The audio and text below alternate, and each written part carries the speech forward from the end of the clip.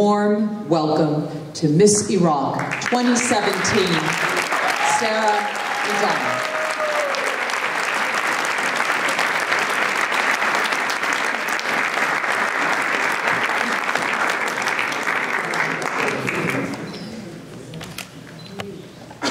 Good evening. I want to start by thanking the Israeli consulate for inviting me to speak.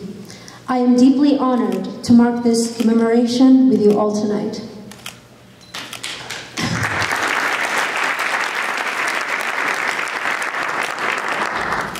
As you have just heard, I am Miss Iraq, and I took this selfie with Miss Israel that caused a media firestorm all over the world. That's really all you need to know about me for now. Because what's important tonight is honoring those Jews across Arab lands who lost their possessions, their homes, in some cases even their lives, all for the sake of preserving their faith, their beliefs, and their identity. I come from Baghdad, but my family come from Babylon, the historical homeland of hundreds of thousands of Hebrews, and the source of Judaism's most important legal text, the Babylonian Talmud. Growing up, our grandparents told us that the Iraqi Jews played a pivotal role in the development of our country. From advancing science and business to creating beautiful music, art and jewelry, to importing the best abaya fabrics, the examples are endless. But most importantly, we were taught that Iraqi Jews had such good hearts, that they were extremely educated, respected, and loved. That beautiful chapter of our history was erased when the Jews were expelled from their homeland. For centuries, Iraq was known as the cradle of civilization. It used to be a home for people with different religious beliefs. It used to be a beacon of diversity, but no longer. So what really has changed? The Danish theologist Søren Kierkegaard once said, "People demand freedom of speech as a compensation for the freedom of thought which they seldom use." I think these words sum up what happened to Iraq. From the Persian and Ottoman empires, through the English and American invasions, the Iraqi people always demanded freedom. But even though the invasions have ended, and even though Iraqis have always fought back and won in battlefields, Iraq has never been truly free. Not for a day. Do you know why? Because Iraqis defined freedom as getting rid of the foreigners who were taking their oil. But they turned a blind eye to the real problem, the corruption of their own self-serving governments.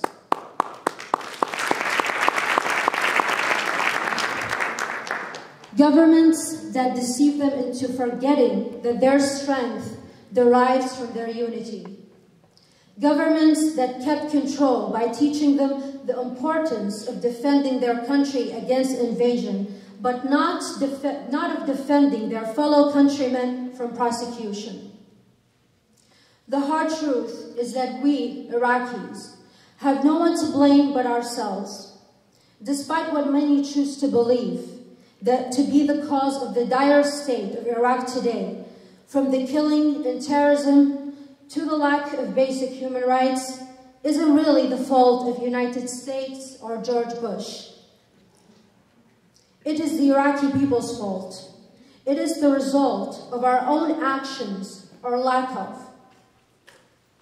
When we allowed our government to tread on the rights of specific ethnic and religious groups among our own people, when we allow our rulers to abuse their power, it is only a matter of time before the rest of us face the same injustice and cruelty.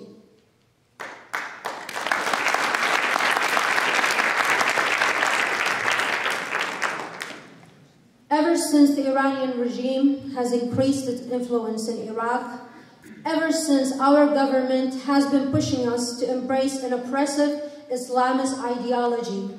Many Iraqis seem to be unaware of the fact that Iraq wasn't founded as a Muslim country, that it became a Muslim country by force.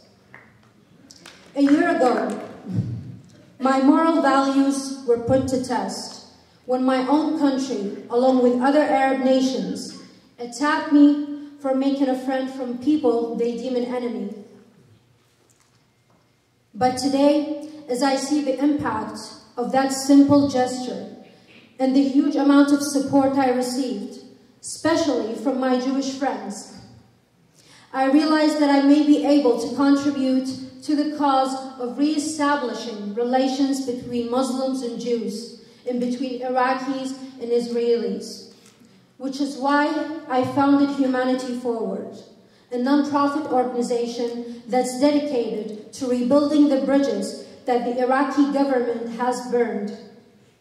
We're starting our initiative by introducing Iraqis and Arabs to a world of education through YouTube channels that cover important subjects from history to politics to religion and psychology, piecing everything together for them so they can see why Muslims and Jews shouldn't be at war.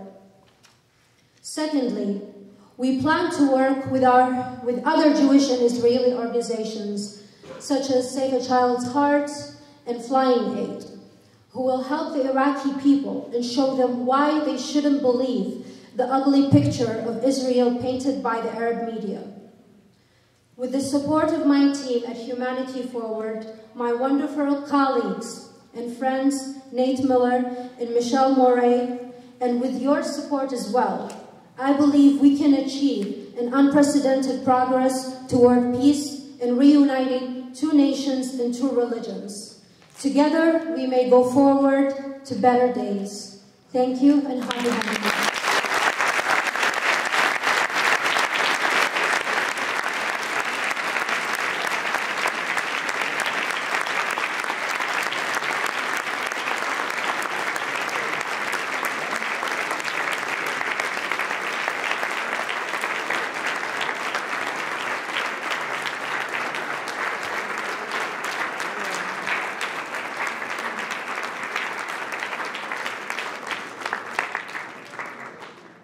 On behalf of everyone here, I want to thank Miss Idan for sharing her message with us and being such a beautiful voice of peace for our generations.